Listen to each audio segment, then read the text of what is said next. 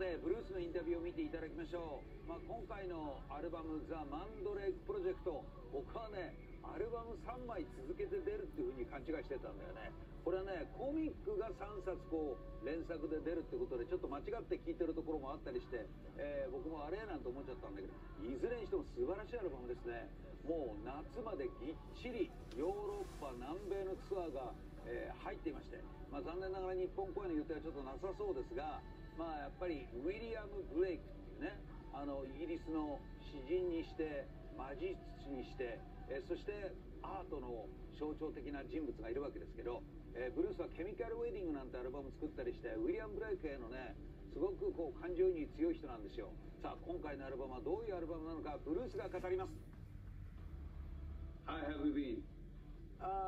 Very well. I'm here in LA, and it's all going really good. I mean, everybody's really happy with the album, and the tour is selling out, and so well, it's great.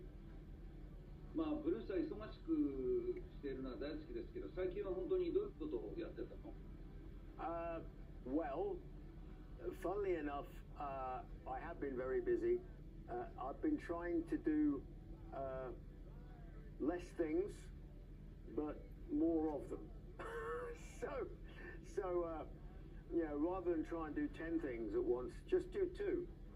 And so in this case, it's been the album and also a 3-year project of a graphic novel, which they don't depend on each other. They're independent of each other, but nevertheless they share the same title, and it's there's some links between the one with the other with the story. So yeah, so that's been it's been a very busy year of mixing things. We've been doing the back catalogue as well. So we've just done, in fact, this week, mixing the Atmos Dolby version of Skunkworks. We've remixed it, and we're going to be doing the same thing for all of my back catalogue. So Balls to Picasso and all the other albums. So yeah, there's a lot of stuff going on, and we're preparing for a tour. I mean, a big solo tour, 50 shows nearly, and unfortunately no Japan yet. But yeah, and then it's the rest of the year's busy with Maiden, and then we will be coming to Japan, so which is fantastic. ブルースの作品には必ずじゃないですけども、ケミカルウェディングの中でウィリアム・ブレイクについて触れていたり、今回のアルバムでも「レイン・オン・ザ・グレイブスで」ウィリアム・ブレイクの詩が登場したらしいんですが、やっぱりブルースにとってはウィリアム・ブレイクっていうのはさまざまな創作のヒントになってるような気がするんですね、創作活動で。その辺どうですか？He's kind of like he's a bit of a hero to me, artistically. He's very uncompromising. He's almost unique. Yeah, in fact, not almost unique. He is unique. He's I don't know of any other artist who combines the esoteric, the spiritual, the physical ability to draw, and also be poetic at the same time, and epic as well, epic, poetic, but also very witty, very pithy, very hard hitting as well. So he really is just astonishing, which is why he's such an influence on pop culture, from everybody from the Doors, or where does that title come from? Well, it's William Blake, so he has a big, and he spans all genres of music. So it's not just me. There's loads of punk artists love Blake as well, because he was uncompromising, which meant sadly that he died with no money, and everybody thought he was crazy when he was alive. But now, of course, everybody thinks he's a genius, as do I. So I use him as inspiration. wedding. I mean, wow, I used chunks of his poetry as lyrics or as inspiration for lyrics. I kind of interpreted some of his characters that inhabit his epic poems. I interpreted them in some of the songs on Chemical Wedding. And when I was doing, for example, Rain on the Graves, well, and Afterglow of Ragnarok, Ryan Mackfall, the director, huge William Blake fan. We share the same, you know, we love Blake, we love like Peter Cushing, Christopher Lee, Hammer horror, early Universal horror, all that stuff. And so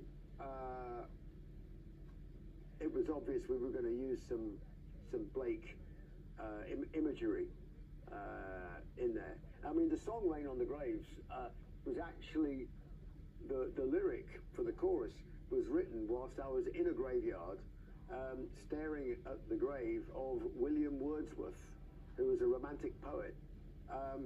And he's buried in a little village called Grasmere in the Lake District. I was there for a wedding. So I said, you know, William Wordsworth is buried in the church.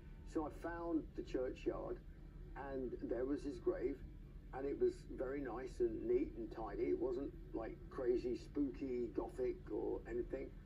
But it was sort of solemn and melancholy and all those things that you get in graveyards. And I stood there for ages, and it was raining. And I just looked at the rain hitting the gravestone. You think stupid things like, is he getting wet? Does he care? You know, what does this mean? I don't know, it means something. I don't know what it means. I wrote down, there is rain on the graves. And that was it. Put it in my pocket, and it never came out again until we started writing this tune. And then I kind of took that one moment and turned it into a story. What if you walk into a graveyard where all these poets are buried, and who do you meet? You meet the devil. And he says, hey, what are you doing here? Don't lie, because I'll know. And boom, and that's the lyric, basically. That's the, you know, what's your motivation for being here, you know? And we put it in the context of like the riff for that song. I was talking about early Fleetwood Mac, like Peter Green, early Fleetwood Mac, like Green Man Alicia and Oh Well and those sorts of tunes. And Roy dug that straight away because he's a big Peter Green fan. And yeah, came up with a riff. I was like, that's it, we've got it, you know. And the crazy keyboard part, that insane keyboard, that wasn't initially part of the song. That was just something that was there that Mysteria had created as one of a range of options of different keyboards. And the instant I heard it, I was like, oh my God. And I went back to like the end of the 60s when there was a very eccentric English singer called Screaming Lord Such, who would be carried on stage in a coffin and would get out of the coffin and would just start screaming at people wearing a top hat, right? Early Alice Cooper, basically. Early Alice Cooper, early Arthur Brown. So I was getting all these images, and suddenly in comes this crazy sounding keyboard. I'm just like, oh my God, it's Screaming Lord Such. That's going to be really loud. And it's kind of like gothic and goofy and, you know, ironic, and it's great. I love it. Oh, lastly, why don't you give me some message to Japanese fans? Okay.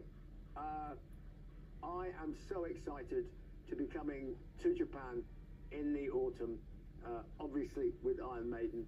But before that, I'm bringing you the Mandrake Project. I hope you love it. I do. I'm incredibly proud of it. If you like comics, then you can check out the comic as well. And it would be a dream come true to bring the Mandrake band, or the house band of hell, if you like, from the video, to Japan.